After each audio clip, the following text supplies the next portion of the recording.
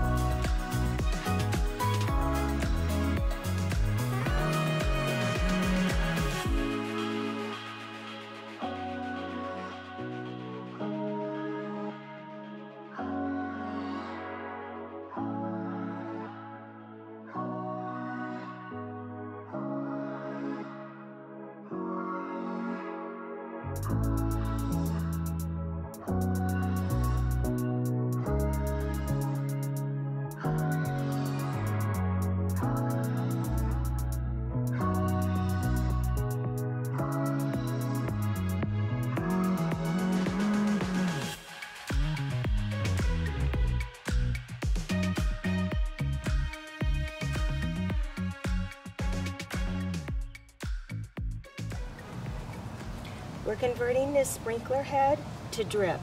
So I'm going to take the sprinkler head off. This connector, and I know it's hard to tell because it's already attached to the drip tube, this connector and this elbow came as an assembly kit. So it's a swivel elbow, whoops, sorry about that, assembly kit, and this fits both 1/2 inch and 3/4 inch. Let me get this connector on down here.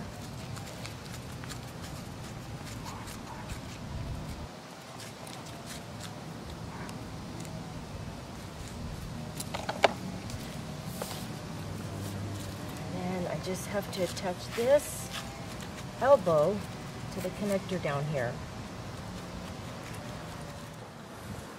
I'm going to cap this off with this clamp. So I'm going to slide this down real quick. Over.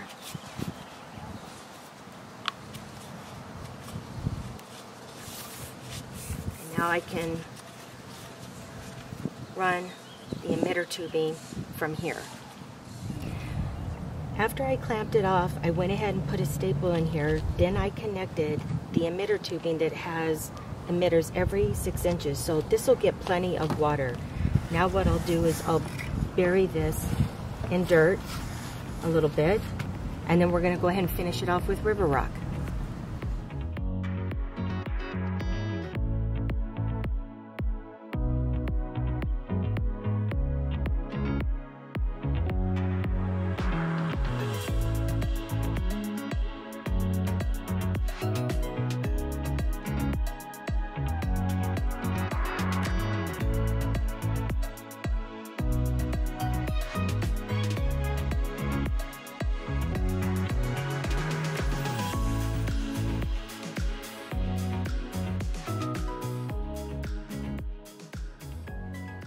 This project took us a couple of days, and that's only because we started it late in the afternoon one day and it was almost 107, and so we called it quits.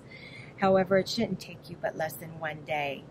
With the price of the mailbox, the beam that we put into the ground, the quick set concrete and the rock and the plants and the spray paint, all of it was less than $200.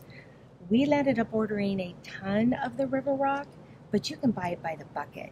You can buy it by the half ton. You're not locked into buying a large amount. And I'm just going to say, I'm not sure if we caught the footage of me painting it green, but that's because we've normally always put grass right here. And after painting it, I realized, well, that's not going to look right. So we ended up picking up a can of granite spray paint, and I think it blends in perfect with the rock.